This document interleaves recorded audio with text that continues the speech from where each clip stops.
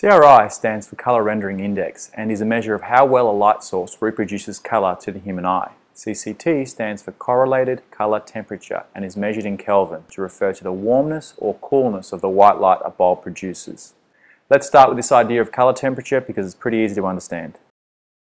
If you've already been looking at LED bulbs, then you've definitely already come across bulbs that have 2700K or 3000K or 4000K or 5000K written on them.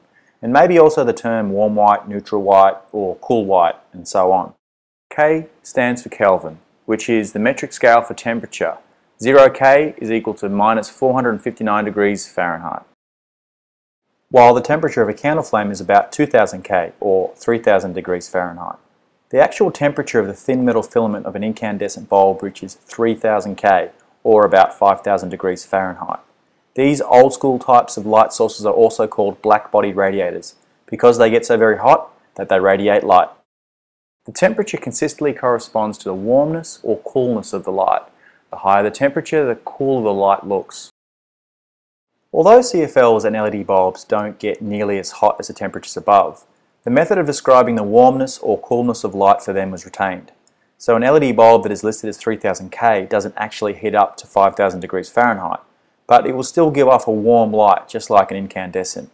And that's why colour temperature is important. You get to judge what type of white light you want.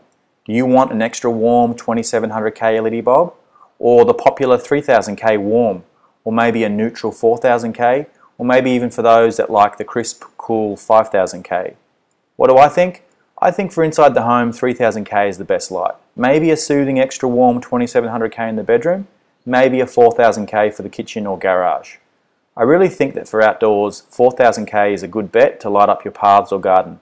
Maybe 5000K if you like that cool look.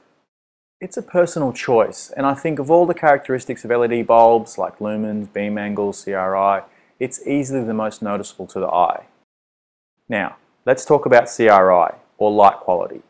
White light is made up of all the coloured light in the spectrum, like a rainbow, where the white light from the sun is split into all its colours.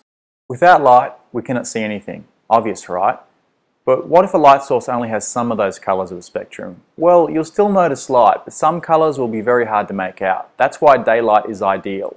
It has plenty of light from all of the spectrum. White light from the sun and other black body radiators like an incandescent bulb have a perfect CRI score of 100. So we know incandescents score a perfect 100 for CRI, but what about CFL and LEDs? CFLs average around 70, while LEDs these days average around 80.